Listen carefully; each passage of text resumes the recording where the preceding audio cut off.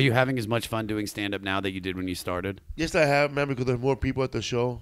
I mean, it's a lot more fun when they're there for you. Yeah, you know man. What I mean? There's no bar, and it's like your audience now. It's like you work your whole life to build your own audience. You know, everybody has their own audience. Yeah. People might say, wow, why is that porn star out there doing stand-up comedy? And I'm not. Because, motherfucker, she has her own following. She has 1 million people that are going to pay her fucking $40 to see those big titties and try to do stand-up comedy. Yeah. Maybe you should fuck a president. 11 de la noche en San Salvador, El Salvador. 11 de la noche en Managua, Nicaragua. Me gustan los aviones, me gustas tú. Me gusta viajar, me gustas tú. Me gusta balala, me gustas tú. Me gusta mama lala, me gusta. Me gusta lala, me gusta.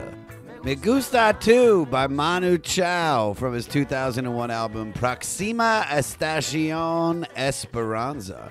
It's also number 474 out of 500 on the 500 with Josh Adam Myers. What's up, everybody? Fleece Army. How are you? It is me, your commander and Fleece. J-Mo, Josh Adam Myers. That's my name. I said it twice. Why not? Thank you for joining me on the podcast where each week me and a guest are going through Rolling Stone Magazine's list of the 500 greatest albums of all time. Hope you paid for your Spotify because the album that we had this week, I don't think any of you guys own it. Thank you to everybody doing the Instagram stories. I've said it once. I'm going to say it again. Please keep doing it, guys. Take a screenshot of how you're listening to the 500, and I want you to post it on your Instagram stories. Tag me at Josh Adam Myers and hashtag the 500 podcast. Give me a 24-hour ad on your social media. I'm trying to get the word out. I appreciate it. I mean it. I love you. Please do it. First things first, we have to address that my voice is rough and ragged.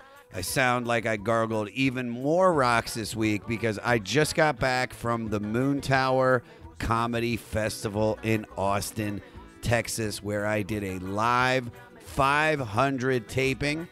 And I'm telling you guys, I cannot wait for you to listen to this. We did Def Leppard Hysteria, little out of order, but well worth it. Huge thanks to Big J. Okerson, to the Sklar brothers. Huge thanks to Pete, the editor, and Jeremiah Tittle, my producer, for coming out to help out with the recording. Also, big ups to my boys, David and Morty, for helping me come up with the questions. Guys, it was the time of my life. You are going to fucking love this episode. I put 3 of the funniest people and one of the funniest albums together, and I'm telling you, man, it's magic. Also, I have to give an enormous thanks to Carlin and Lisa for including me and the goddamn Comedy Jam and the 500 all into your wonderful festival. If you've never been to the Moon Tower Comedy Festival, go. It is comic and fan perfection. If you love comedy, you love hanging out with comics, you want to see some of the best comics working today, go to the Moon Tower Comedy Festival. Mwah! From the entire Fleece Army, I love everybody that works for that incredible festival in Austin, Texas. And that's why my voice is trash. Also, we did 3 goddamn comedy jams that were probably 3 of the most fun shows I've ever done in my life. That show is fucking beautiful. If you've never been to that, I'm telling you. We've got one at the Roxy May 13th with Bill Burr and Jeff Ross and Maj Jabrani and Jackie Tone and Joe Sib. And it's going to be fantastic. So if you're out in L.A., you better fucking get to that goddamn show. All right. Today in music, for May 1st, which is today, in 2013, Chris Kelly of the rap duo Criss Cross dies at age 34 after overdosing on heroin and cocaine.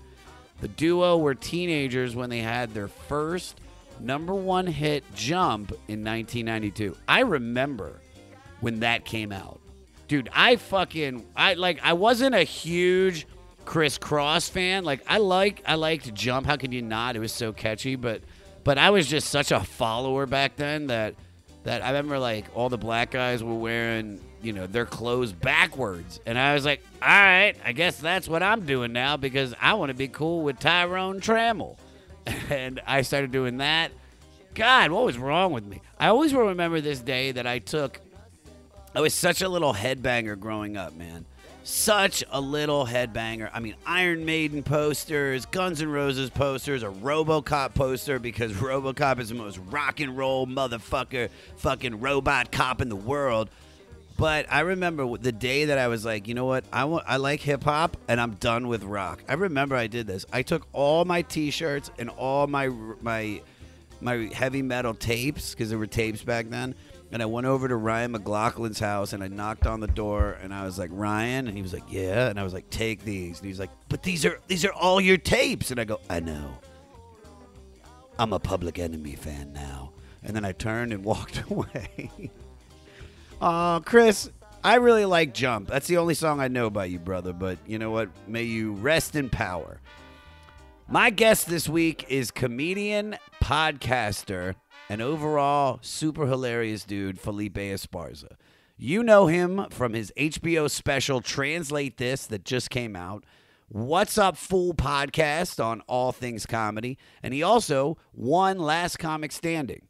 Felipe is an incredible comedian, an extremely interesting guy whose life story is mind-boggling. So to be able to sit down and talk to him about this record and compare that to his life was a beautiful thing.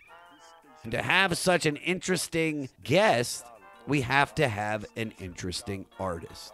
Now, while never reaching much mainstream popularity in the U.S., multilingual French musician Manu Chao is a superstar in Europe and Latin America. Chao grew up the child of immigrants who were unwelcome minorities in their homeland. He was born in France to a Galician father and Basque mother who were both living in exile from military dictator Francisco Franco's Spain. Chao started as a punk rocker in the 80s and 90s bands Los Creos and the more popular Manu Negra. After their breakup, Chao assembled a multicultural group of musicians for his solo band Radio Bemba Sound System, which combined extreme leftist political ideologies with diverse musical styles and instrumentation. Now this is Manu's second album, and the title stands for Next Station Hope, and that's a reference to a stop on the Madrid, Spain transit system. This is an incredible album that crept up on me. Didn't think I was going to like it, and man, oh man, do I want to keep listening to it. It sucks that I have to put some of these records down sometimes and pick up another one because I still want to keep fucking with this. Don't forget to listen to the end of the podcast where we're going to spotlight a new artist that is directly influenced by Manu Chao. Also, do the things that you need to do. Rate, review, and most importantly, subscribe to the 500 guys. Get the word out. Tell your friends. Tell everybody how dope this shit is. Follow me on social media at Josh Adam Myers and email the podcast at 500podcast@gmail.com. And for all things 500, go to our website, the500podcast.com. Everything's there. Go there. Beware. No beware. Just go there. It's fun. So with that being said, nothing left to do but say, here we go with number 474 out of 500 with Proxima Estacion Esperanza by Manu Chao.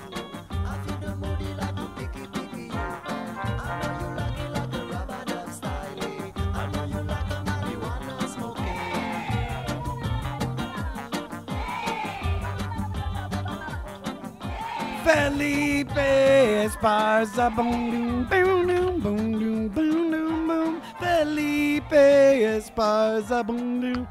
What's up, fool? What's up, dude?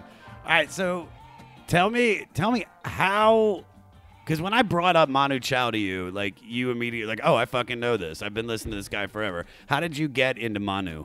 I think it was in 1999 or 1998. I had a Volvo. I was living in Frogtown, right there on Fletcher and Riverside Drive by the AM/PM.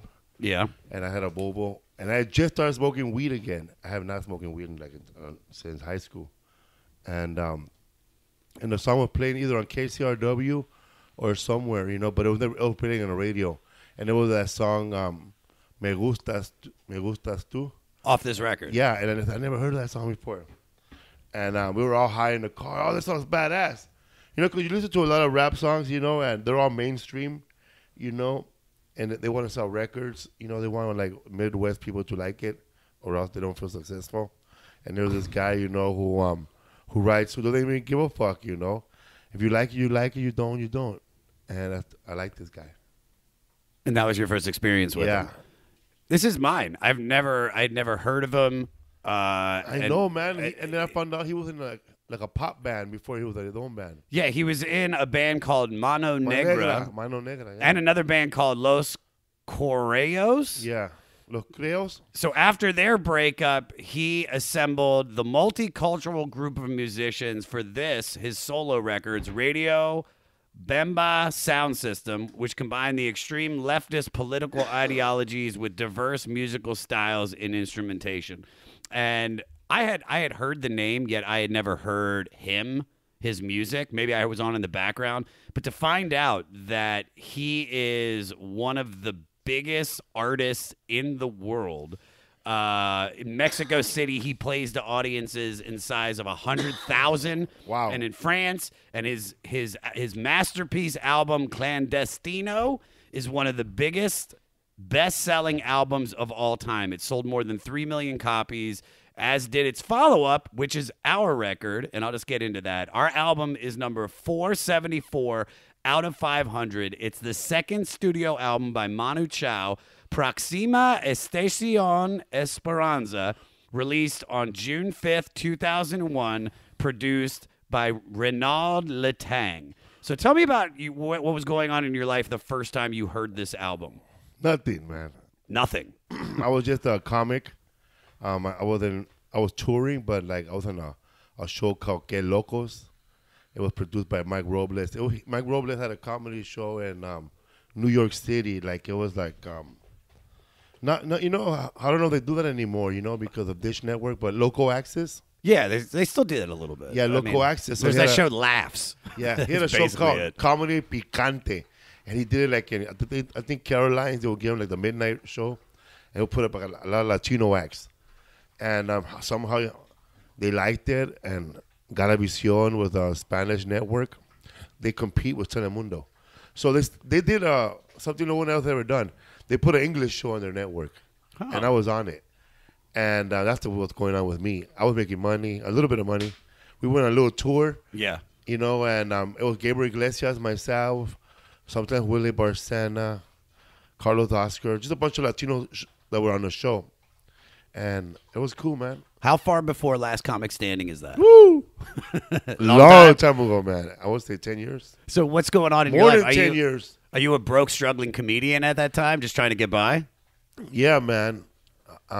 Yeah, I wasn't making like nothing. But I had a cheap apartment, so I stood there forever. Yeah. Without them moving me. So I made them kick me out. And you squatted until the end? Bro, I was living in Frogtown. On the city, it's called Elysian Valley, but the neighborhood, the gang, is Frogtown. I lived like a block away from where Emilio Rivera lived, from Sons of Anarchy. Yeah. Like he still lived in the neighborhood when I was there. Yeah. He was a struggling actor. Yeah. And I would see him, and he lived like in one apartment, and then he became more successful like on Sons of Anarchy, and he ended up owning 4 houses in his yard. Like he started off living with his mom and dad on one yard, and then like there was back houses. He ended up buying all of them. Really? Yeah. And I was living in a studio. Okay, I was paying $4.95 a month. Oh God! I used to have a place like a block away from here with Byron Bowers where I paid $500 a month. Oh, it was the best. All right, so tell me, how did you feel about this record when you first heard it?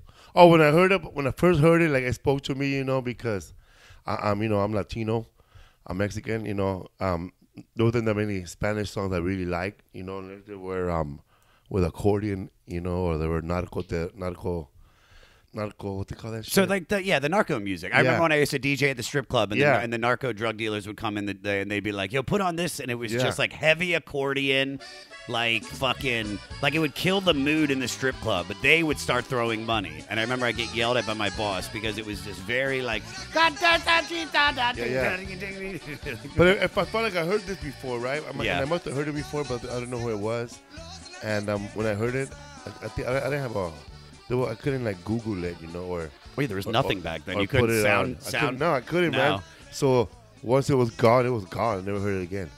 So how are you getting back into it? Is this like the first time you listened to it in forever, or just? I found out later on by somebody who that was, and I went to go the Virgin Records across the street from the Laugh Factory. Oh yeah, dude. That was my iTunes. So that was my I would go there, man. You go in there and smoke be like, a there's a pack. song that goes, Me corazón, mi corazón. I'll And they'd go be to like, the Spanish section, alternative music, yeah. and I had a spot like at 1, so I would get like totally annihilated, you know. We killed like 3 hours, and they closed at midnight. That was the best. My spot was a 1, and I would listen to the Manu Chao, that song Me Gustas. Plus there was another song too, from another album called Bongo. Bongo. That's Bongo. yeah. It's if I'm not mistaken, that's the recycling of Mano he's Negra using this. band. Yeah, he's using the same music. And I think that is what. That's what I like with this album. All the songs sound the same, but they don't sound the same. Well, actually, It's like it's like when you when I write a joke, you know. I write a joke, then I rewrite it 10 times, and I say the same joke over and over throughout the set. yeah. And that's why pretty much you corner the market on that joke. Yeah, well, that's what I think is perfect about this record, because for me, I had never heard his music. I heard the name. Yeah. So when I put this on, I was expecting what you were saying. I was expecting that narco music. I was expecting like very salsa heavy. Yeah. No idea it was going to be any Or form reggaeton. of. I had no idea it was going to Yeah. be reggae, reggaeton, because it's a mixture of everything. Everything. And the thing that you said is what I think is a perfect way to describe this record, because I loved this record so much. I felt like every song felt like it was a part of one big whole, and it was more of a Spanish reggae symphony than an album. Yeah. Everything flowed into everything, whether it was the voiceover at the beginning, whether it was the continuation of one song into the next, from I think Proxima into, is that the song? The one that's right before Me Gusta too. La Primavera, then goes into La Proxima. yeah, then goes into Me Gustas too. Me Gustas And it Too. was just a perfect record. Dude, I found myself as I was listening to this record dancing 90% of the time. I can't dance for shit unless it's like rave style dancing. So let's jump into the record, because Yeah. what I thought was very interesting about this, since I've never heard it, this record was nominated for a Grammy for Best Latin Rock Alternative Performance. And I love that, because this Who is... they up against? I don't know who was up against. I could find out. We'll find out. Probably Maná. There was Maná around back then? Yeah. Maná's like the only real like Mexican or like Latino like artist that I know. I mean, that isn't like rock. There's like what, Gypsy Kings? Would you Yeah. put this up there with Gypsy Kings? No, Is Gypsy Manu? King, they're Spain. They're Spanish. They're very Greek. And Yeah, Bambaleo. And don't forget Big Lebowski. They do the Cocho, California. Oh yeah, dude, that's so good. All right, let's jump into the record. So the first song is Mary Blues. This is an incredible song. Peter, play a minute 1:48 seconds in. Play it.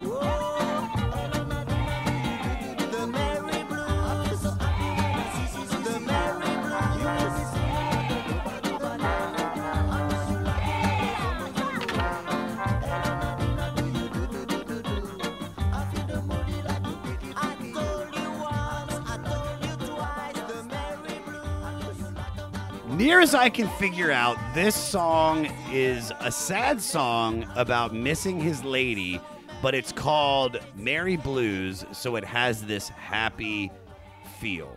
So I read that when you were younger, you had been in a rehab and you had been asked for 5 things that you wanted out Yeah. of life. And 2 of those were to be a stand-up comedian and to be happy. Yes. Why stand-up?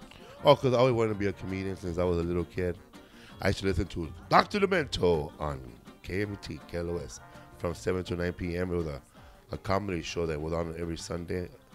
and I was like, he would play cuts of George Carlin, Bill Cosby, and Cheech and Chong, and funny ass song by Weird Al Yankovic, and musical Mike, some guy that just did music with his hands.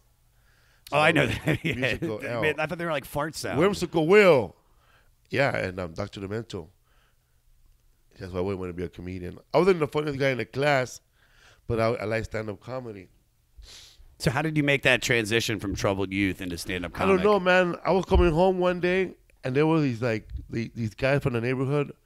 This, the gang was like this guy, 4th Street Flats, I guess, and there were these Bloods. They were allies, They were hanging out together, and they were listening to Eddie Murphy, Delirious, and drinking 40 ounces, and smoking weed and selling dope.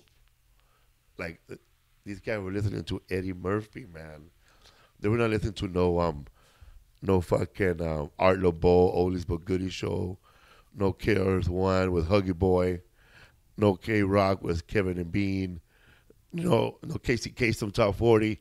They were listening to fucking Eddie Murphy, man. Yeah. Somebody went into a Music Plus store, actually went in there, asked for Eddie Murphy Delirious, brought it home, and told these motherfuckers, play this shit.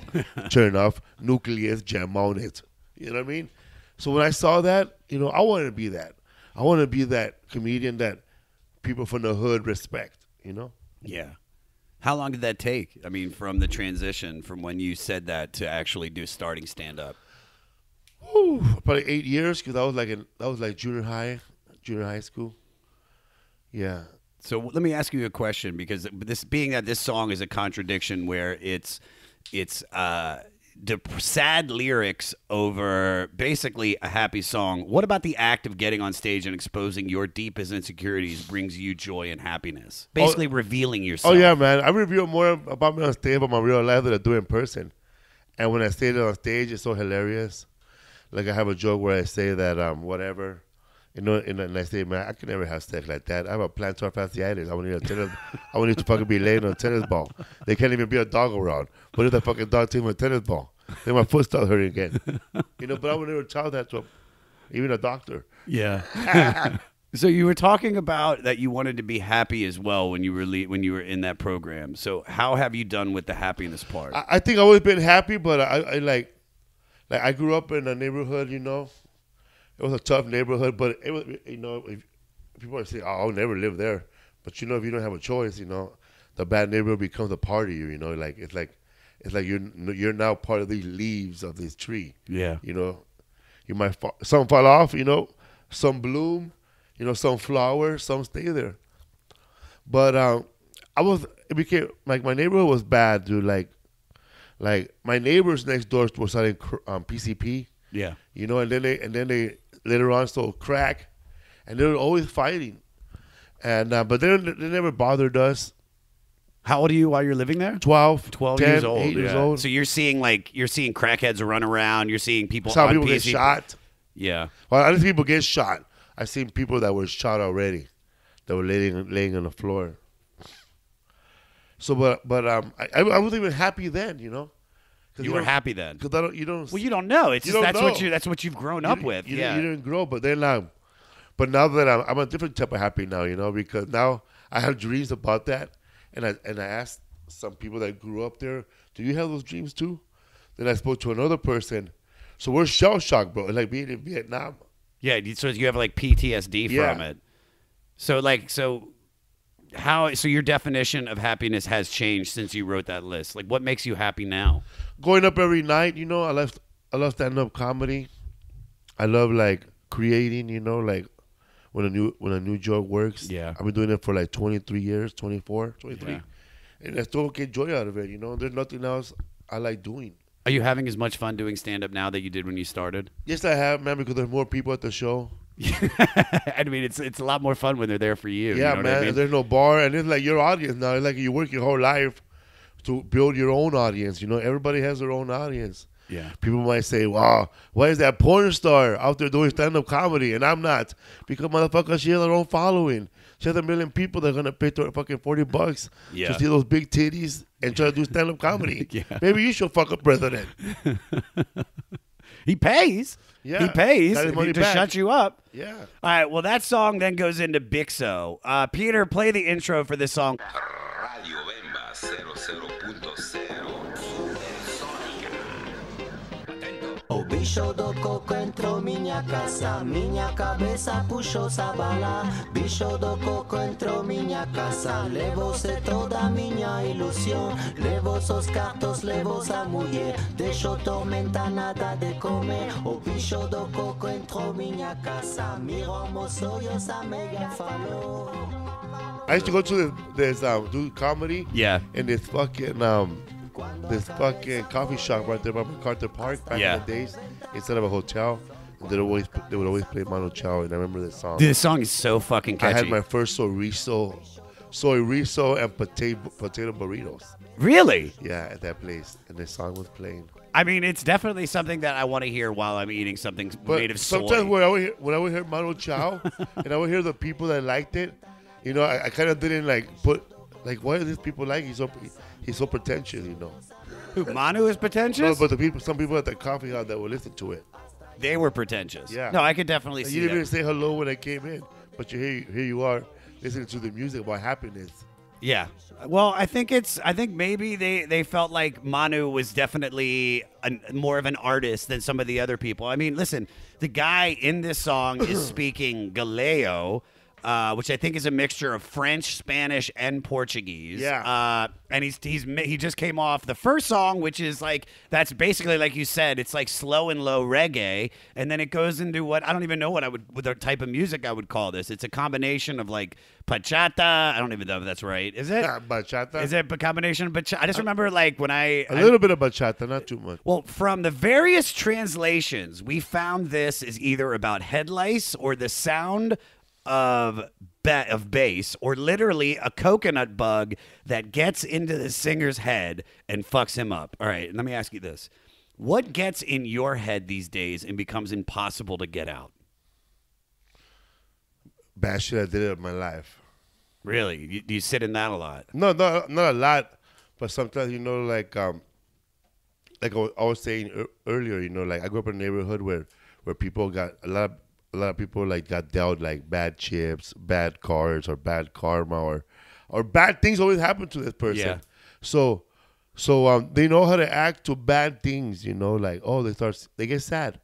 So I know a lot of people in my neighborhood that I grew up with, whenever good shit happens, they also feel sad. That they don't know how to feel happy. Like they start crying. They need to step away from the people and bawl. Yeah. And I'm that type of person. So what you sit back, think about the past, and get emotional? Yeah. I have, or like some people, I don't really have it, but a lot of people have that survivor's guilt. Like, oh, I made it, but this motherfucker in a wheelchair got shot up and still living in a neighborhood. No, I understand. I mean, listen, tragic things has happened to a lot of us. And I mean, I was the same way, where I would just sit and just think about losing my friend, Yeah. or the shit I did to my parents when I was younger and I was a bad kid. But For real, me too, man. I think about the bad shit, like I deal with my parents, you know, like trust, and you know, most of the trust, you know, like how do you get that back, you know? well, have you apologized for any of the shit that you've done? Yeah. Because that definitely helps. It's like just saying I'm sorry. I had to say it to my parents. But I feel like they owe me a sorry too. Probably. Yeah. There's a lot of people that need to apologize, Yeah. that feel like they're too proud to do it. But I mean, if that's something that gets in your head, for me, because that was the last 37 years of my life, was dealing with every bad thing that I'd ever done and just letting it ruin me and my future. Yeah. And then about a year and a half ago, I made this change. I started meditating. I started taking care of myself. And from that point on, it's like you can't change the past. You know what I mean? You can't change it. It happened. But what you can do is just say, it's okay, because it got you to a really good place, man. You know? Yeah, man. Definitely. That song then kicks in to El Dorado 1997. Play the horns when it kicks in, Peter.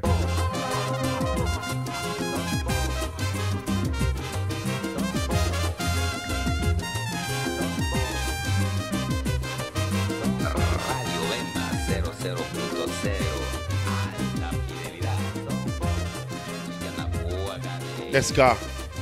Is that ska? Yeah. That's ska music. Yeah. See, I would have thought this is more of like a salsa feel because it's the way that I like, fucking hear it. Like, I feel it, dude. I feel a it. little rock steady beat behind it. Yeah. It makes it ska. Well, it's basically the same song, but a little bit more intense. And then he keeps asking the question, "Que pasó? Que pasó?" And I think this has something to do when we started reading the lyrics with the police murdering some rural Brazilians. Oh, really? Now, there are a lot of repeats of what happened, hence the que pasó, que pasó. Now, you, like we were talking about, you grew up in the projects of East LA. What was your early interaction with the police and violence, and how did it alter your view and value of life? Oh man, when I was like 8 or 10 years old. We were playing baseball at Pecan Park Elementary, Pecan Park in Boyle Heights, and like the housing project is surrounded back then was surrounded by regular homeowners, you know, or people who rented. So there'll be like 2 strips of regular streets, and that's where the park was. And I was leaving the park, and I saw a bunch of people protesting, like they were communists. I found out later, they were all communists. They were wearing all in red, like we were like a communist party, and they were speaking to the people there, all the gangbangers, and they were trying to get some of the gangbangers to join them. Then they all got crazy, bro. What do you mean crazy? Like a big fucking fight started, like a big Between the fucking fight. gangbangers and the communists? And I saw this guy stab this guy a bunch of times, like, and he died. And I found out later on, when I went to San Francisco, they have like a little museum for protesters, whatever.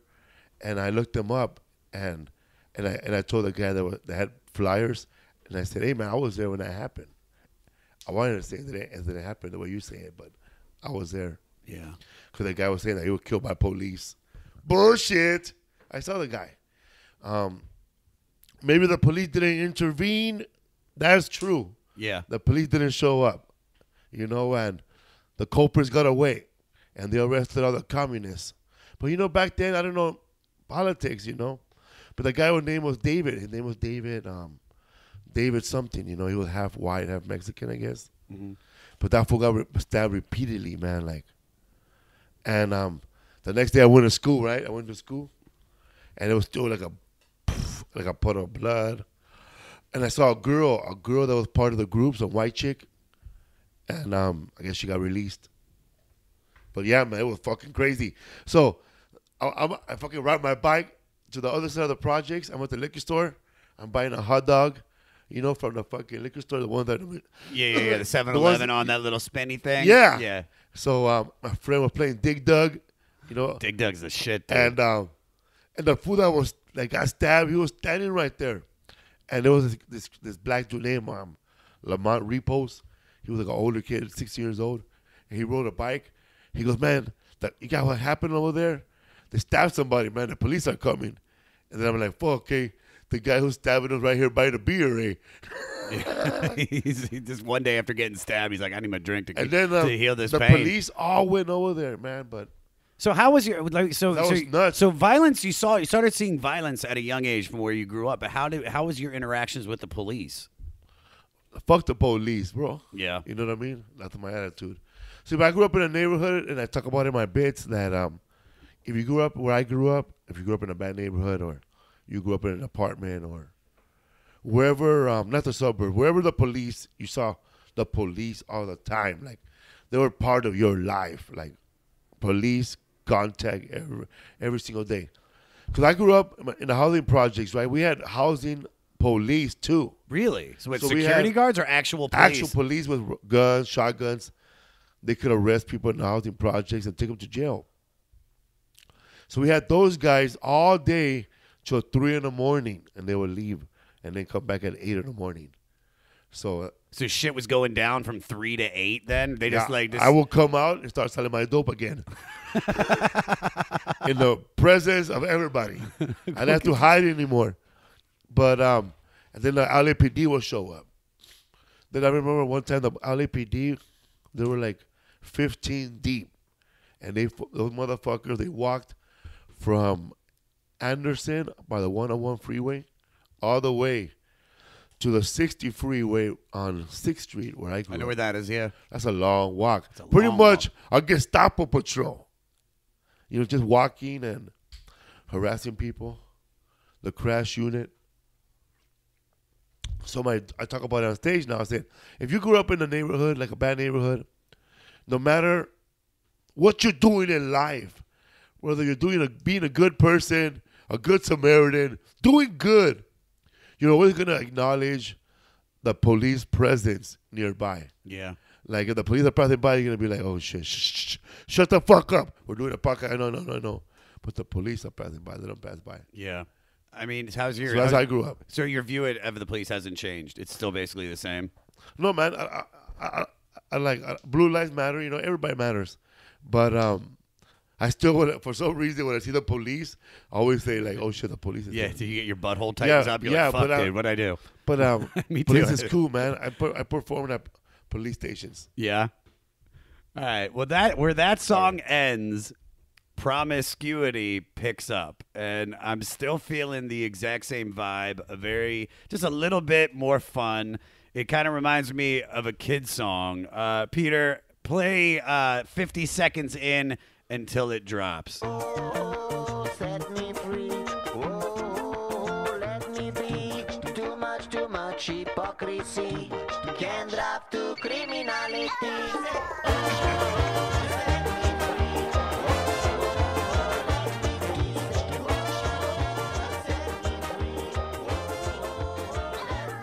That song has everything. It has Like a fucking carnival and everything. It shit. sounds like a fucking carnival. That's This song got into my head, dude. And it's like, this is one of the few ones that I just kept singing. What I love about this is some of the lyrics where he says, too much promiscuity can drive you to insanity. Too much insanity can drive you to criminality. And then he goes on with hypocrisy, economy, morality, criminality. Basically, he's asking to be set free from what I'm thinking. Chaos, probably. But chaos. Well, let's think about it. Like with sex, this is like a basic dirty little ditty that sounds like this cartoon with a baby duck on it. And it seems to be taking this moral position about how having lots of meaningless sex can lead to danger. But then it sort of turns on how hypocrisy can lead you to something worse. So it's like a deep sex song, basically. Now, were you raised with religion? Were your parents very religious? Fuck yeah, man. We had to go to we went to catechism on Saturday, church on Sunday. Yeah. We had to do our first communion, our confirmation, our what else? Baptized. And then there's some other stuff I don't even know about. Were your parents strict? Yeah, they were strict. I had both parents growing up. Yeah. Like we had to go to church every fucking Sunday, man. What were they strict about? Going to church. Just going to church. Everything else, sell dope, they were fine with, but just No, my parents didn't know. I didn't do none of those. I did all those things after I was 18 years old. So what were But when I was a good kid, like we had to go in before when the street lights went on. Yeah. We had to be in the house before 6. We had to eat dinner together. We had to eat breakfast together. Yeah. So we had a lot of quality time, like those type of things. But on the outside, you know, like I was crazy motherfucker, bro. I mean, there was nothing else to do, man. We lived near the warehouses. Like that was my backyard, man. Like all those places that are lofts now. Yeah. There was fucking people working there when I was a kid. And I would go over there, man, in the summertime. There was a place where they had a bunch of watermelons, and the watermelons were good, but they would throw rotten ones away. And I would fucking cut those watermelons in half and sell them motherfuckers, bro. I would go in there, bro, and I would cut that watermelon, bro, and sell that shit for $1. Fuck and yeah. I'll fill up a little shopping cart with 30 of them. And me and this homegirl named Rosa, she was like a lesbian. Rosa. And her and I, when nobody was looking, I would tell her to go under. She was like she would do the crazy shit that I would tell her to do. And she'll go in there, bro, and grab a bunch of watermelons and throw them in a trash can. And then we would put good ones inside the fucking shopping cart to show people that they're all good. I made so much money one summer, I bought all my little brother's school shoes.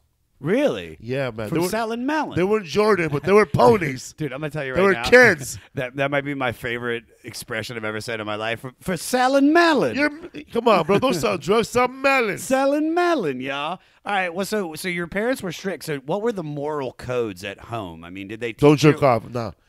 I don't know, man. Don't jerk off? Don't fuck with other religions, I guess. Don't question God. Don't question why the Virgin Mary got pregnant and nobody saw. You know, stuff like that. Don't question why the dinosaurs are here. You know, stuff like my parents are hardcore Catholic, man. So let me ask you, but despite don't get divorced, even though you beat up your wife every night. Yeah. Jesus Christ. Despite that upbringing, though, you became a father as a teenager, right? Oh yeah, man. Fools get horny. So how did that go down with your family? Like, considering they were so... Oh, my mom, like a typical mom, she said, don't bring that kid around here. You know, she was all mad. Really? You ruined my life. I said, well, your grandma at 30? Nah. But how old were you when that happened? 17. You were 17. So how was that to be growing up at the same time as raising a child? It was, you don't think about these things, what they're happening, you know. As an adult, you think about them now because, you know that that's horrible, you know. Yeah. But when it's happening, bro. There's nothing you can do about it, man. Yeah. It's like you're in a roller coaster and going straight down. Yeah. And nobody's stopping you. There's no advice. Nobody gave me advice. I had nobody who told me, hey, man, I've been through this shit, man. Or nobody even sat her down and said, you know what? We're going to watch this, baby, and you're going to still go to school. Nah, man, you're a fucking loser, which is the wrong way to do it, but they should have dealt with it differently. Like, sat us both down. Listen, we're going to watch this, baby. You're going to still go to school, go to college. Yeah. Do everything. Don't fucking, this is not going to stop you from moving on. But it did. What did you learn during that time, though? I didn't learn shit, man. No. Got more chicks pregnant, bro, after that. Really? Never pulled out? Bro, for what? It feels too good. No, they don't, we're Catholic, bro. They don't tell you about condoms in Catholic school. Really? No, hell no. Why not? Because they don't. Because you gotta keep bringing up more. You gotta fucking start raising. They want to add more army to the Catholic more Church, bro. dude. More money for the Vatican. Yeah. All right. But they don't practice. They don't believe in abortion, bro. Like Mexicans, like as far as anybody goes, man, we're the most conservative people. Like we fucking don't believe in abortion, and we buy Chevrolet. Really? Like every Mexican out there has a Chevrolet. Impala, all the lowriders seen, they're all Chevrolets. Really? Fords. I love how you call it Toyotas. Chevrolet. You don't go like the Chevrolet. I like how you're doing it. Chevrolet, bro. Chevrolet. Selling melon in a Chevrolet. Chevrolet. You ever fucking a Chevrolet? Yeah, bro. A Ford Granada. A 4-door. Bought that shit for $200. Was it comfortable? Hell yeah, bro. I bought it for $200. Because it's a Chevrolet. Yeah, fuck yeah, dude. With a Ford Granada. All right, now we're into the song we were talking about earlier, La Primavera, which translates to spring. This is such a good song. Peter, play the opening. Esperanza. Corazón, mi corazón. Qué corazón, mi corazón. Señor presidente, les habla el presidente. Qué corazón, mi corazón. Qué corazón, mi corazón. Qué corazón, mi corazón. Qué corazón en Inglaterra. Corazón, mi corazón. Qué corazón en Gibraltar. Corazón, mi corazón. Qué corazón allá en Fisterra. Such a fucking good song. The guitar riff in this is sick. Just that little guitar picking. I love the when they at the end when they're like bombala bombala bombala bombala bombala bombala bombala. Que corazón, mi corazón, boom boom boom. Just a song about Manu asking what time it is in different locations, but man, is this a good fucking song, dude. So he sang it in Spanish. This translates to the spring. But in this case, it seems to mean the disappointment upon finding out that the promised hope of a new political leader turned out to be more of the same. So he's pretty much asking, you know what time it is? Yes. You know, when black people, you know what time it is? Yeah. So pretty much saying, he's singing it to them, what time it is what time it is in Tijuana. And like pretty much telling them to stay alert. Yeah, well, so he sings Nos, I'm going to say this wrong, Nos engañaron con la primavera. They mistaken us. They cheated us Out of with our spring. So when Manu was at a concert in Brooklyn, he said, this song is talking about all these fucking politicians saying to us lies, lies, and more lies. They try to explain to us what we need to fight violence with violence. They try to fight terrorism with more terrorism. And they want to fight terrorists with Guantanamos. I think I said that right. The only way to fight violence is with education, food, and understanding. So it's that. Basically, he's saying our government lies to us nonstop. So you came to America as a young immigrant. If you can remember, what were your experiences with the bureaucracy of the immigration process? Man, none. Really? I was too little. You don't remember any of it? None. Like whatever people are going through here, I mean, I don't even know, man. There was no social media, so I never heard of anything. Have you talked to your parents about their experience with immigration to America? Nah, I don't talk to my parents about anything. We're not even that close. Really?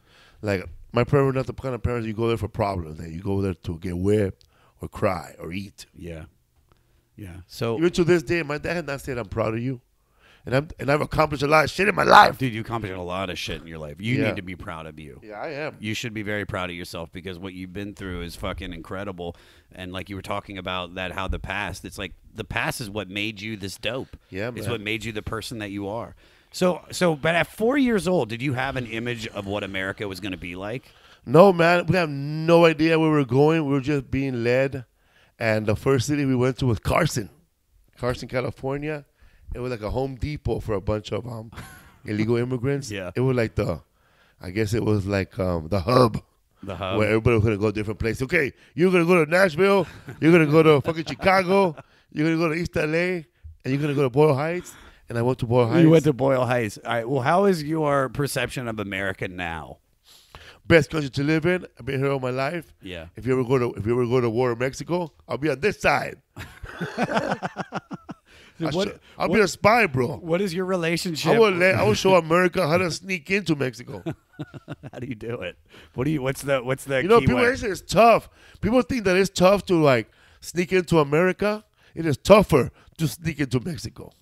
I mean, it is tough.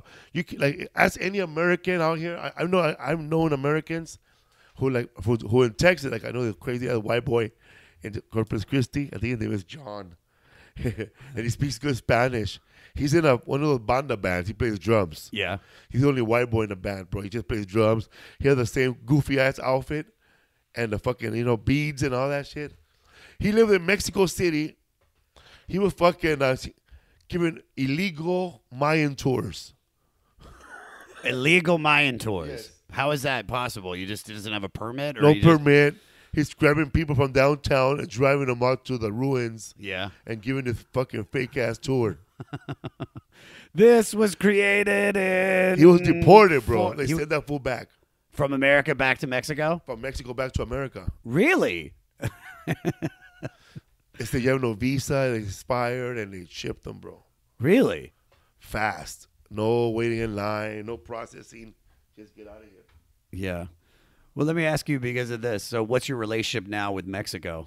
Man, I don't go over there, man. I have no business over there. All my family's here. The people that I know that live over there, I don't even know. Yeah. All my mom's family is over there. But I like to go to Mexico City because it's beautiful. I mean, it's bigger than New York City. A lot of my friends have been there and they do stand-up comedy. And I want to go there. I want to go to see those Mayan temples. Yeah. I want to go to Tulum. I heard it's a beautiful place. Talum. Tulum. And that's one of the first places where pirates were. Really? Back in the day. I read a pirate book. And a lot of the whatever trade, slave trade, gold trade, whatever trade was started. It wasn't started there, but part of it was there in Tulum. Okay. And it still looks the same way as it looked back then. Really? I've only been to Cabo San Lucas, and As people know from the podcast, I got hit by a car while I was at the airport. Yeah, dropping off the Kardashian sisters when I was working on their TV show, and the day prior to that, I got busted with cocaine at the Cabo Wabo. Yeah, and I remember this guy jumped over the bathroom stall. I dropped the bag of coke in the bathroom in the toilet, and then they throw me out to the dude. How'd they catch you? I don't know. There was like 8 people at the Cabo Wabo, dude. It was like me, the people I work with, and then this other table. And I went to the bathroom, and I sit down in the toilet because we were all trading the bag. And I'm doing a bump, and then this like 4'8" Mexican dude like climbs over like the toilet barriers. You know what I mean? That blocks in your little cocoon. Pichichango. Yeah, dude. Is that his name? You know him? No. And he grabbed me and then threw me to the cops that were already waiting there. So he's a security guard for inside the club. For inside the club, yeah.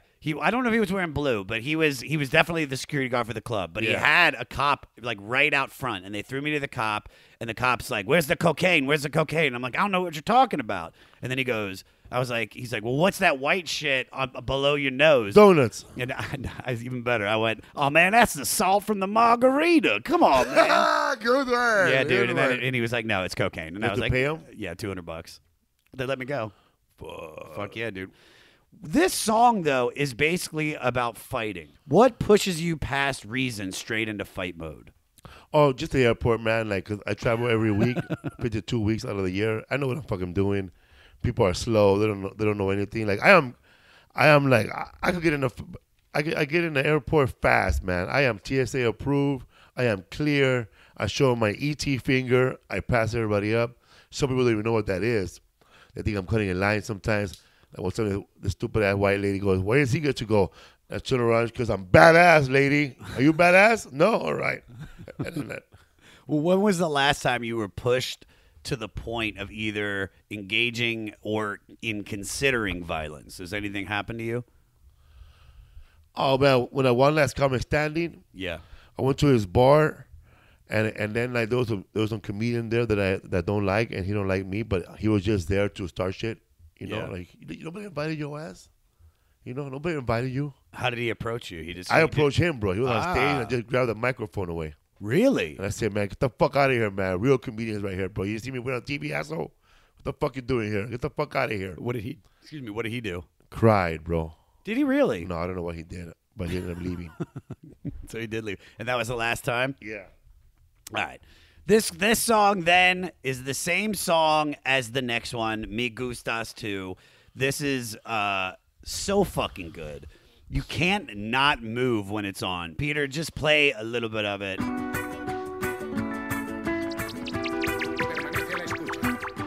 12 de la noche en La Habana, Cuba. 11 de la noche en San Salvador, El Salvador. 11 de la noche en Managua, Nicaragua. Me gustan los aviones, me gustas tú.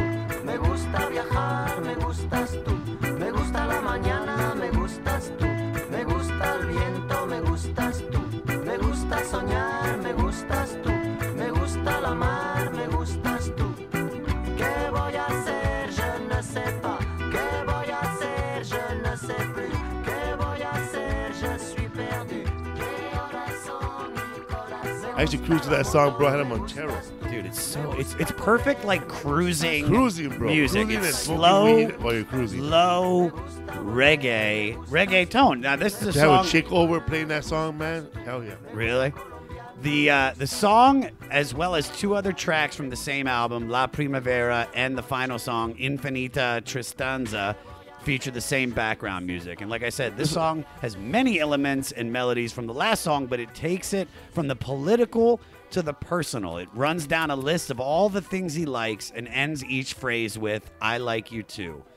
Now, clearly, you're in a loving relationship with your wife, and you guys also have a great working relationship. Yeah. How do you guys separate business and pleasure? Because she's your manager. Yeah. So how does that work for the two of you? Good. Yeah. I guess when we were boyfriend and girlfriend before we had the business relationship. You know, like we cut it off. You know, like we turn our phones off. Yeah. She turned her phones off, and we just chill, watch Forensic Files. That's your shit, Forensic Yeah. Files? Yeah, and British shows. What's your favorite British shows? Shit. Like old school British shows? No, British shows, like reality shows. Like there's a show called Interior, and they have these three types of people compete to fix up the interior of a house, and the way they talk. And there's another one where they cook. The Great British Bake Off? Yes. That's your shit? That cake is light heavy, Dude, isn't it? I can't tell you how many not just British shows, but forensic files and like baking shows unite loved ones. Yeah. Like there's something about it. Forensic Files in particular, me and my ex-girlfriend used to watch Forensic Files all the time. And then we used to also watch MasterChef. MasterChef, good. And MasterChef is fucking bomb. So it's something about cooking and murder. Cooking, right? Yeah, cooking, murder, and love. I think it's because with the cooking, it's because we're trying to show them how to cook, and then with the murder, it's just to show them I'll kill you, bitch. I'll kill you, bitch. All right, this goes into Dania, the one that just goes. Peter, play it with me. Hey, hey, yeah, hey, hey, yeah, hey, hey, yeah, hey, yeah. I love this one. This is all in Arabic. And this is what my downstairs neighbor listens to at full blast. She fucking loves this kind of music. This song is about the Algerian Civil War, which has been going on for 9 years at this point and would continue for a year after this song. And to make it simple, there were Islamic factions that disagreed with the way the government was running. Some of them wanted France's influence to be banished and a return to a more traditional Islamic culture. There were also many massacres and the using of civilians to cover, including many children. So, yeah, no. You got deep. Yeah, it did get deep. You got deep, cocksucker. Dude, listen to the song. Yeah, dude. There's a lot of research I have to do this. Now, these days, when I see the way people react to each other online, it already feels like there's a civil war brewing. Do you think there's a way back to civility without a civil war? I think there's civility already, man. I mean, I've been to Birmingham, Alabama. I've been to Raleigh, North Carolina. I've been to most of all the South. And my comedy has not changed. It's the same wherever I go. There's Mexicans at every show I go to of these cities I mentioned, and white people. And whatever people see on social media, it's only happening on social media. I mean, it's not happening out there in the real world. I think people should just put down their laptop or throw it away and go outside and actually meet people, because all this races, all this bickering, it's only happening on the TV. It's only happening on social media. Go out. I'm out there, bro. I'm out there in the airports, and it's just a few people. It's not the whole world. I think people are just blinded, by what they read. They read one bad story and they get all into it. Like, you know what? There's other good stories, man. Some guy rescued a pet bull from drowning. Go read that instead. Yeah. But people do get caught up in I used to get caught up like that too. Like when I first was on Last Comic Standing, that's when I realized, wow, there is still racist people. Yeah. Why? I can't believe this beaner is moving up ahead. I can't believe these greasy motherfuckers moving up ahead. This stuttering piece of shit. I wanted the white guy to win. He should go back to Mexico. Stuff like that. Yeah. But then I realized, it's just those few people. It's not the whole world. Shit, when I went to Pennsylvania, Allentown, the most fucking blue-collar country I ever been to, the fucking steel country. Yeah. They're working here in Allentown. There was a fucking old man there who was 60 years old with his wife, and they were wearing sweatshirts that they made in red, and it said Team Felipe Esparza. So take that. This is what I won. Yeah. Well, you're being able to travel the country to see that it's actually, if you go by what you see online, it looks way more divided than it is. I think hell yeah, Brad. When you start believing people, oh man, you're going to Birmingham, they understand you. But you said something earlier about like it's white people now. In 2018, the U.S. Census reported that by 2045, America is going to be a minority white country. What would you say to lies? No, I'm serious, dude. What would you say? They never been to Dayton. What would you say to white folks who will have to face this for the first time being a minority? I don't know, man. I say, man, I will still start holding on to your Mexican friends, man. We're gonna be a lot of token white people. Yeah, you're gonna have a lot of token. Do you have any token white friends? No. Why not, man? I have token Asian friends and token Arab friends. One of each. That's all you need, man. Just need one to mix up the group and recommend good restaurants. I guess I have a white friend.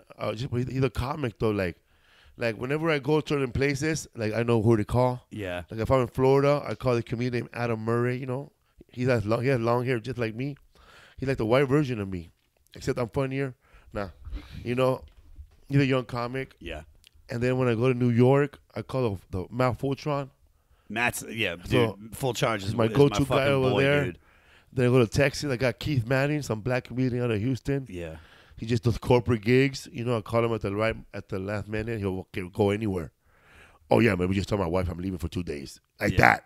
No questions asked. He'll leave. You know what I mean? Yeah. Reliable people, bro. I need reliable people, bro.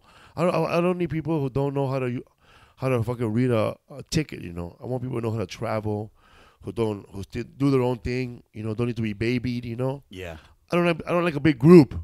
Hey, like if you don't want to hang out and have breakfast with us, that's fine. That's cool. We'll see you at the show. Bring a joint. That goes into Mi Vida. Play the intro, Peter.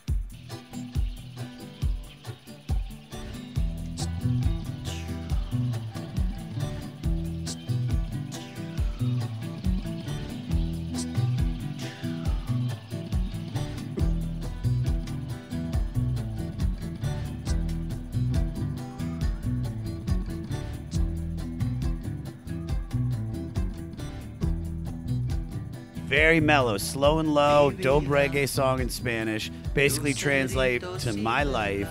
And this could either be literal or figuratively referring to someone who means as much as his life. Yeah. Now, this is actually a sad song because it's about loss in real time.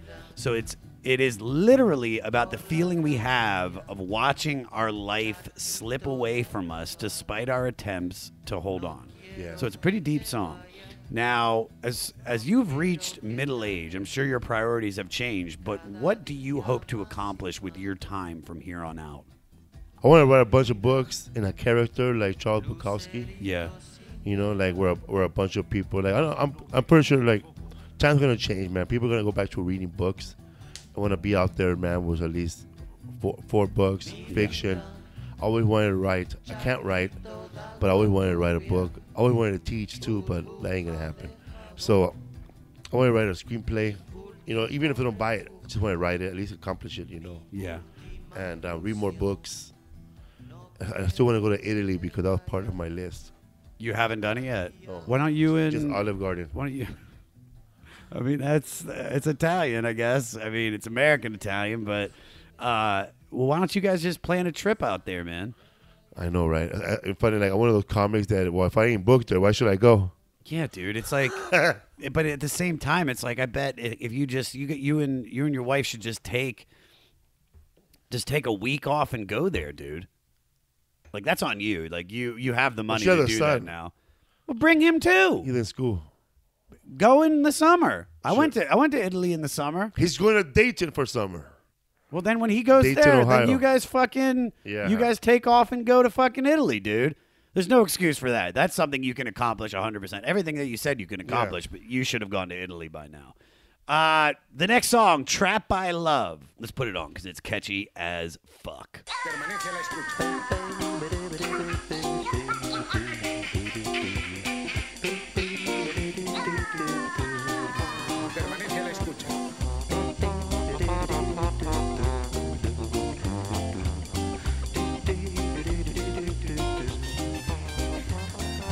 When you come, I'm feeling better. Sky is blue, you said forever. Oh, I've been dropped by love. This has got like a big band feel to it with a little reggae twist. I love this song, man. It's like a weirdly sad love song. It's sort of a two-part question because this and the next song are both relationship songs with similar music. So this is another one of those songs we were talking about that blends into the next one.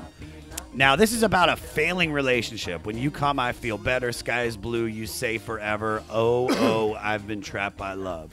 Have you ever been in a failing relationship where you felt like you couldn't or weren't allowed to leave or wouldn't allow yourself to leave? I think all my relationships were failing. I was dating like 5 women at one time. 5 women? Like 5, I think. I had one she will show up, and I'm trying to brag, but I don't know how I got caught up like this. You know, like I started too many relationships in 1 week. Like, I guess I met two girls at the same week, but I didn't think that one was gonna call me. So when the other one decided to call me, I was already dating this one, and I didn't end up dating both of them. Really? Like, but yeah, man, and like it was before the internet, man. Before like. Well, that's easier then because you could do it back then. Yeah. Now, I don't see how you could date multiple people now in the age of social media. It was tough. So did they Oh, then actually like 5 was like 2. It's a big difference. One was a big girl, so she looked like 3 girls. Yeah. So, but did you eventually get caught? No. No. We ended up breaking up like a normal relationship with both of them. So how did you eventually exit those relationships if you were caught up? Man, my relationship always ended like bad, bro. They just dissolved, bro. Every single one? Like powder, bro. Why? I don't know. I'm not a breaker-upper. I just let it disappear, man. I just stop calling, and that's it. You start ghosting them? Yeah. And then that's a sign. That's definitely telling somebody, like, you know, hey, I think it's done. You haven't called you in like 2 weeks. Well, why do you think people search for the perfect love and then settle for what they know isn't right for them? Too much. Reading too many books about love, like Romeo and Juliet. You're fooled by that, man. Like 2 people are gonna fall in love, then kill each other over love. Come on, man, it's gonna happen. So how do you find perfect love then? You gotta be there, man. You're gonna find it on the internet. You're not gonna find it on the bus. You just gotta be somewhere, man, where just 2 people look at each other, and you're not gonna be afraid to talk to her.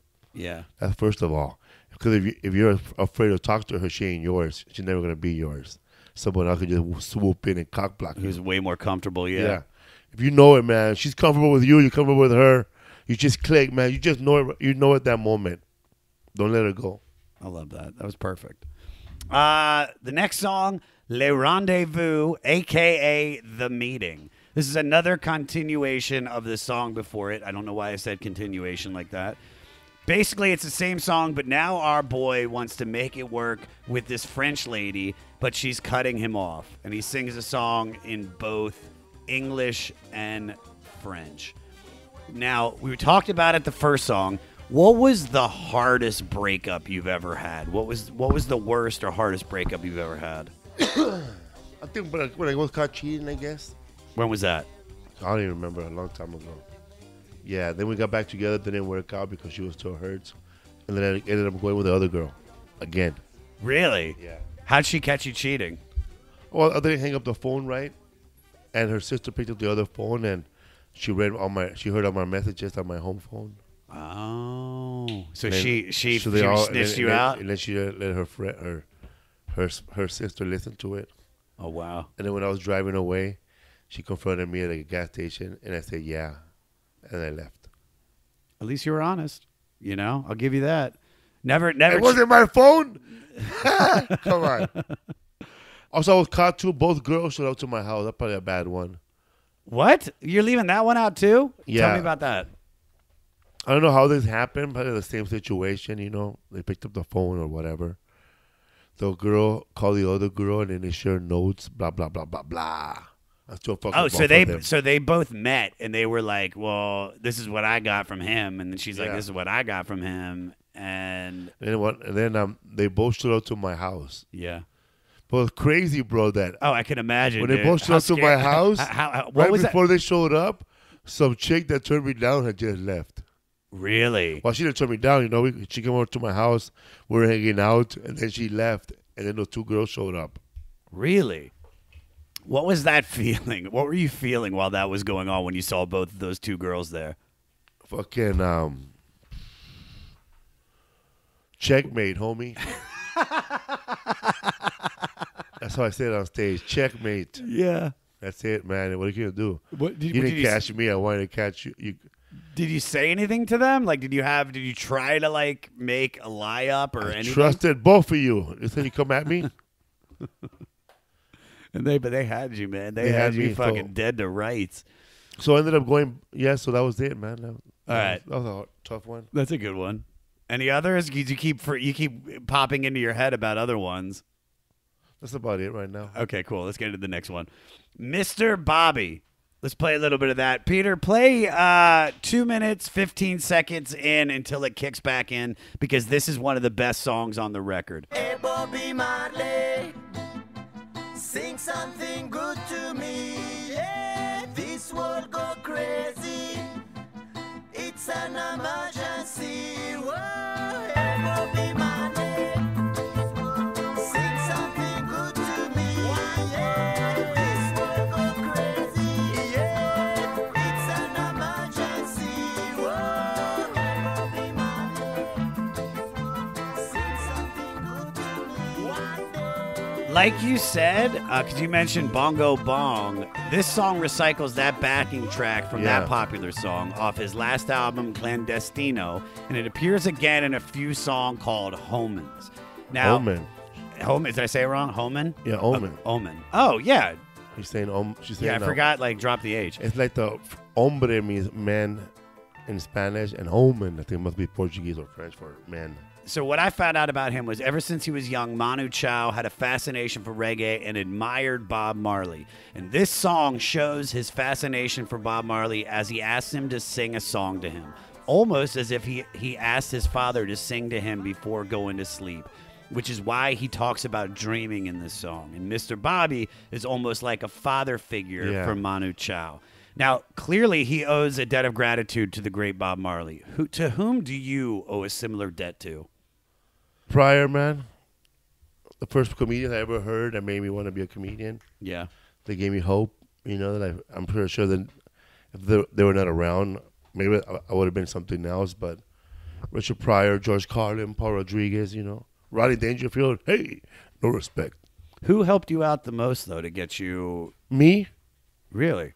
You didn't have a person that kind of like, as they got up higher or was already high? And then Well, a kinda lot of people, along the way, you get funny and they hook you up. You were in a program, like we talked about, called Homeboy Industries, run by the highly regarded Father Greg Boyle, that helps rehabilitate, educate, and reintegrate former gang members and former inmates. Can you elaborate to those that may not know about it, or what your experiences were like with it? Well, Homeboy Industry it was the organization started by Father Greg Boyle from the Dolores Mission Church in Boyle Heights. But when I was there, it was not called Homeboy Industry. It was called Jobs for the Future. Jobs, not jails. And Father Greg will get jobs for ex-cons and people who were off drugs. So when I got into it, it was not Homeboy. Father Greg Boyle put me in rehab. He gave me a ride to a rehab, and I stood there for a year, and that was that. So how impactful was that program? Oh, good, man. Good. What are they going to do, man? Get shot? Yeah. Do you do anything to pay it forward to others? Oh, yeah. When I was on Last Comic Standing, they asked us, what are you going to do with the money if you win? Other comedians said, I'm going to buy a house. I'm going to buy this, that. And I said, well, I'm going to donate some of my money to the Homeboy Industry for helping me out when I was a drug addict. So, yeah, I paid it forward. Do you help out a lot of younger comics? Like how? I don't know, take them on the road. Oh, yeah, Give them money if they need it. Nah, I don't give them money, man. But if you're funny, if you're cool, I'll come up, man. But you got to be funny, man. I got to know you, I don't like people who show up and then they have a guest list when I'm there. I just want to rip that guest list and send this motherfucker back home. Yeah. I want comedians, man, who don't have family everywhere, who I want to get in for free, or comedians who talk too much, like who have ideas, who are going to be doing this. Motherfucker, you're going to be doing that. You wouldn't be here, I don't like people who talk too much. I want people to just do their set, come back in, smoke a joint, shut the fuck up, Perfect. All right, that goes into Papito. Peter, play 32 seconds in when they say Chongo Chongo, because I almost fucking lost it. Ay, papito, ay, mamita, qué bien está la camita. Ay, papito, ay, mamita, qué bien está la camita. Yo loco, y tú loquita. Yo pana, y tú panita. Yo Chongo Chongo, mi carnita. I fucking love this song, dude. I almost lost it when he did Yo Chongo Chongo. Y tu changuito. This is probably the catchiest song on the album, just straight catchy. Any thoughts on it? Nah, it's a very happy, fast song. Very happy fast. I like that's a perfect way to say it. Happy fast. This translates to daddy and sounds like him singing about his daddy and mommy from a child's perspective, which I think is why the music is so upbeat. Now, we talked about you becoming a dad at 18. What is your relationship like with your father and mother? That's good, you know. It's funny, like, I grew up with a mom and dad, and did you grow up with your mom and dad? I did, yeah, but my dad was a dick to me. Yeah, but you grew up with a mom and dad. I did. He was always there, regardless. And have you noticed that the pattern of the women you date with are just women with no dad? No, the two really long all my girlfriends I've been with, their dad left. Really? I don't know how it works, but they all left. Like, even the ones I was dating before in the past, their dad's gone. Like, it's not in the picture. I don't know why that happens in my life. Even my wife, too, her dad left when she was little. My girlfriend before that, her dad left. There hasn't been a woman that dated that. Women who have both parents, I guess they think differently, I guess. They don't want to be with a guy that has kids, I guess. But that's how it worked for me. Yeah. So you grew up in a big family, right? Yeah, we were 7 of us. 7 kids, 2 parents. Did you ever feel neglected when you grew up in such a big family? Fuck yeah, man. You feel a neglect, you know, like they pass you on because there's more other kids that need more attention.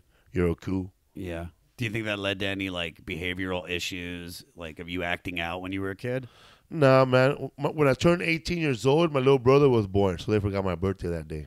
Really? Yeah. Oh, what did you do? Went to my room and fell asleep. Okay, that's a good birthday. I mean, good night. Good schluffy. You know, there's nothing wrong with that.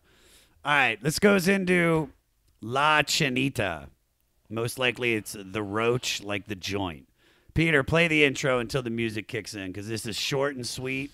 Just a minute 34 of perfection.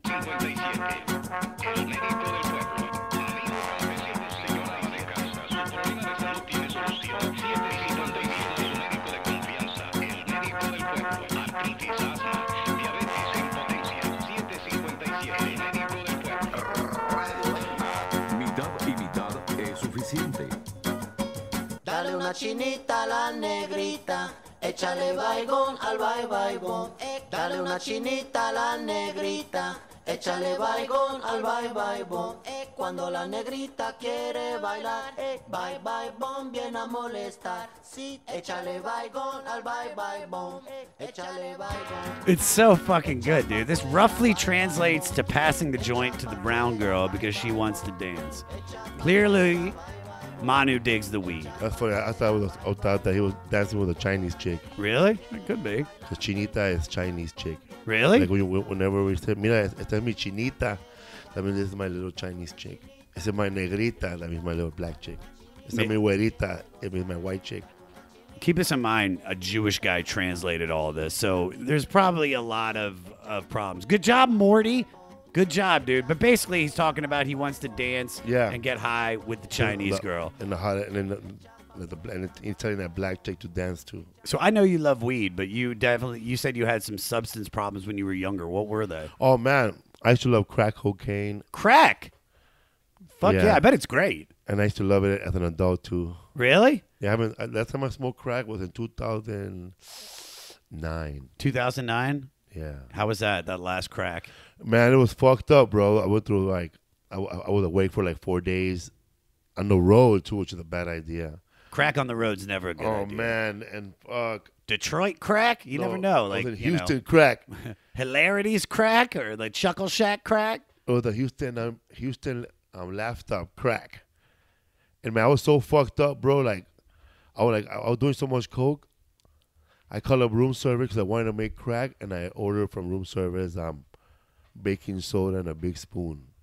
Did they bring it? They brought it. Fuck yeah, dude. That's a good, what was that? That's a good Ramada. That Ramada, they're killing the game. Oh, we know what he's doing. I fucked up that hotel room that the comedy club lost the hotel account. Really? And next week, they have to put the comedian in a different club. How bad what did you do to fuck it up? I think I burned a little bit of the carpet and wine all over the carpet, and I had a jacuzzi right next to my bed. For some reason, they gave all the comic suites, whether you sold out or not. And I was jumping from the swimming pool, from the jacuzzi to the bed, and then I guess I don't know what happened. I must have been standing on that pipe, and I must have loosened it. So when I turned it on the next day, it just flew water everywhere, bro. Like a fountain, dog. Yeah. So did you have like besides that moment in Houston, like did you have like this moment of clarity that told you to stop doing crack? No, I guess I'm a binge user, man. Like I'm the kind of I'm the most type, I'm the worst type of person to partner with, because I don't do coke every day. Like some people can manage and do coke every day. Yeah. I'm not that person, I'm the kind of person that can kill you, because I'm a binger, I'm the kind of guy that $5,000, I'm gonna do the whole $2,500. That's me. I'm the exact same way, dude. And I don't care if you don't have money to do coke. As long as you keep bringing it, you're gonna do coke for free, motherfucker. Yeah. So I'm that type of guy, man. I get the party started, bro. Yeah. I make it safe too. So then what got you to stop then? I guess I don't know. I just decided, like it's time to stop, get serious. Yeah. No, I get it. I was working on a movie too. I was working on a movie with Paul Rodriguez and Joe Diaz. What was the movie? The Deported. No, I get it. And it was The Deported, and we got paid well. And I gave I gave everybody in the set my CD. And then the producer of the movie, he wanted to make a movie based on my CD. So I didn't believe him. I went to go get more fucked up. And we ended up doing a movie, bro. I got my own movie. It came out in 2009. Felipe Esparza, Paul Rodriguez starring as father and son. The poster was me and him. I got it done, bro. They got it done. And then I started thinking about it. Wait a minute, man. I got a lot of shit done in 3 days, 4 days, 1 week of being sober. Yeah. So I decided not to drink no more, because that's my problem. If I drink, man, I'm going to want to bump immediately. Like, Yeah, dude. The same way. I need a little bump, a little chaser, Just a little little something. a little reminder. Well, But that's the mind tricking you, man. Yeah. Because I get if I'm sober, I get out for bumps, bro. Like there's been fans that shake my hand and give me like a 20. Bro, this is how fucked up it is. I don't have the balls to throw it away.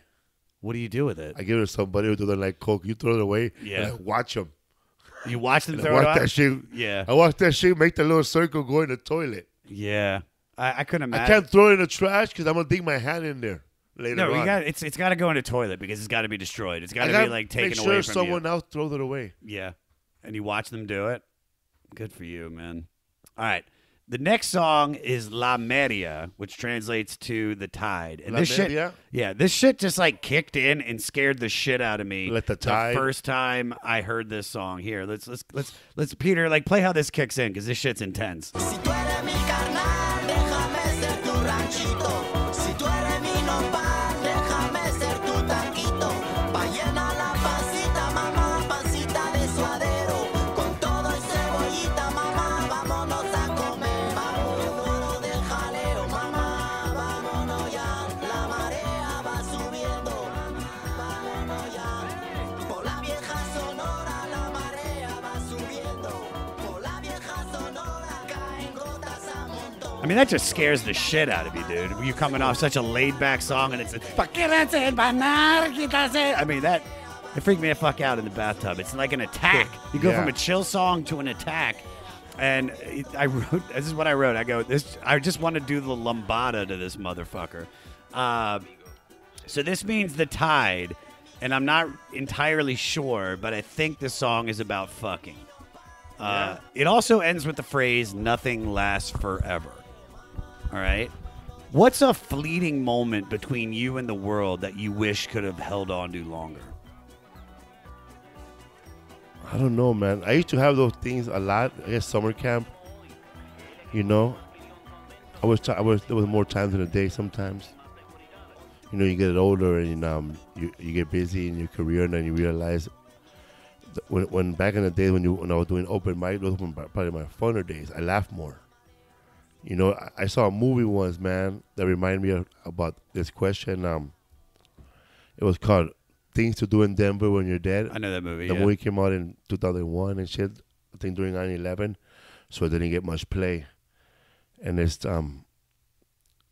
Andy Garcia and Raider Raheem from fucking Do the Right Thing. Do the Right Thing, and Christopher Walken had just put a hit on him, and the hit was buckwheats.